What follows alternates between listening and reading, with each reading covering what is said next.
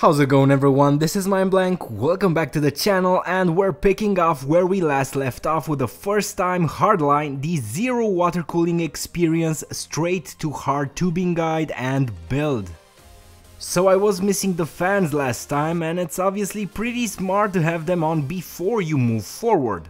These are E-loop fans running at 1200 RPM and are designed for high airflow and static pressure. The specs on them look mighty fine and they seem to be very quiet, but we'll have to see about that, especially since I'm running 5 fans on this system. Alright, I'm going to quickly explain how the compression fittings work. As you can see, there's 2 pieces, one that gets fixed onto your rad, pump or water block, and the compression sleeving itself, which is 3 separate pieces on these ALPHACOOL models. The sleeving is the first that goes onto the tubing, followed by the metal washer and lastly the gasket O-ring. So the idea here is that the sleeving will clamp down on this O-ring and tubing, creating a tight seal, not allowing water to permeate. It's really basic if you think about it, but hey, it works. Also, the fittings themselves have gaskets on both ends, the one that goes into your water block and the one where the tube is inserted into.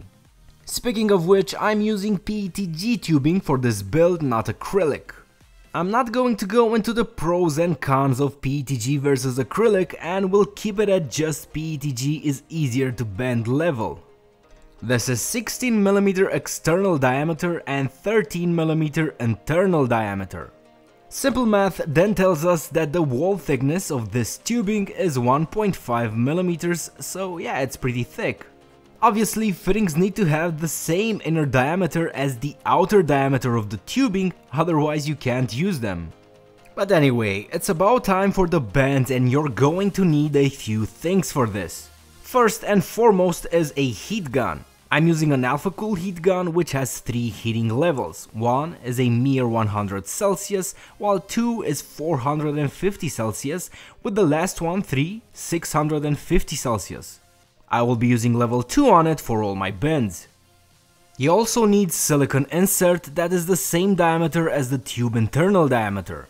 This thing is flexible and its role is to prevent kinking when you bend the tube. You'll also need something to cut the PETG, and I have here an ALPHACOOL saw which gets the job done, although it's not as easy as other options. Now alternatively, you can use tube cutters. Even a basic one like this will provide a reasonably good and fast cut. Last thing you'll need is water with a few drops of liquid soap in it. This is so you can easily get the silicone insert into the tubing. And yeah, you can use some sort of oil or other lubricant if it's easier for you. Right, so how about bending some tubes, eh? Well, I'm going to explain exactly how I did it as a beginner.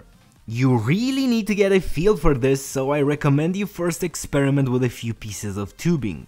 I got the insert in and I'm placing the tube around 3 inches above the heat gun, which is set to level 2 or 450 Celsius. The idea is to uniformly heat up the tube where you want the bend to be and the adjacent areas. Don't get the tube too close to the nozzle or you will burn it. Also, don't keep it too far away or it will take ages to heat up. Tube behavior really depends on the brand, and I can only speak for ALPHACOOL PETG here. It takes anywhere around 1 minute to 1.5 minutes to get the tube to the desired temperature. Make sure to rotate and move the tubing left and right constantly. You need to be patient with this, don't force it, and trust me, you will know when it's getting close to the bending point since it will start warping. I found that ALPHACOOL's PETG never behaves like a wet noodle when it's heated. It just becomes flexible, but you still need to apply a tiny bit of force. Oh, and don't bend too soon, I'll show you what happens shortly. When you feel it become malleable, start applying a tiny bit of force and bend it. You need to give more heat to the top of the bend since it needs to stretch more than the underside. Always bend it a little bit more than you want since it tends to spring back a bit after you let it go. You can safely dip it in water to cool and harden it. So this is the bend that we made earlier, and as you can see it looks okay and fairly smooth. Okay, so if you try and bend it too soon, this is what happens. It will bulge up and look very unsightly. It also becomes very frail. If you try to bend it, it'll snap fairly easily. On the other hand, if you keep it too close to the nozzle and heat it up too much, this is what it looks like. I have the insert in here so you can better see, but it starts bubbling or exhibiting striations, which is obviously not good. One thing I found is that if you move the tube to the left and right of the actual bend, you can get a cleaner look. Heating up the PETG in these areas allows the external curvature to look more natural. Take note that there are limits to how close bends can be. And also you can't get a good looking bend if it's too close to the tube's end. Following this, you can cut the tube to the desired length and smooth it out with some plain sandpaper. Remember to chamfer the edges for an easy entry into the fittings. Otherwise you'll have a difficult time or you can destroy the gasket inside. But using no more, no less than this info, I managed to do all the bends in this system. Some of them were tricky, I have to admit. I'm especially happy with this U-shaped bend and the fact that I got it on the first try. In my eyes, the only bend that could have been done a bit better is the one from the pump outlet to the GPU inlet. I should have done the 90-degree bend on the GPU water block a little sooner, but hey, it is what it is, right? If you're wondering how I got some of the tubing in places where it seems very difficult to do so, the answer is simple. For example, on this rad to pump inlet bend, I got the fittings and compression sleeves on and tight and finally screwed in the mobile end of the 90-degree fitting into the rad. Pro tip here, before getting your tubing in, make sure you don't forget anything else in areas that are hard to reach otherwise, like the CPU power for example. It's time to throw in some coolant in this build, ALPHACOOL's Crystal Blue UV Reactive. Like I said in my previous video, I will tip the PC over in order to fill the reservoir. And I'm going to use this filling bottle, which makes things a whole lot easier. You need to only power the pump up, nothing else in case there's leaks, so I recommend using a separate PSU or disconnect the system's PSU from everything else but the pump. You can force a PSU on with the paperclip trick, and if you don't know it, you'll find links in the description.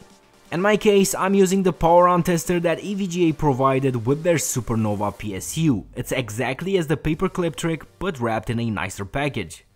Very important here is that you stop the PSU before the pump runs out of coolant, otherwise you risk burning it.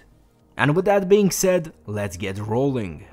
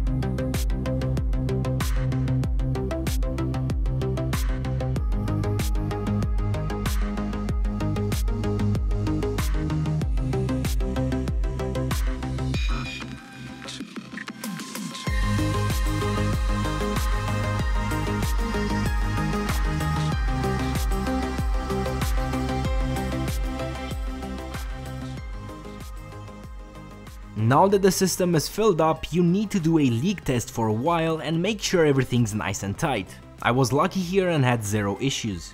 Also, move the case around on all directions to dislodge air bubbles and top off the res if it's required.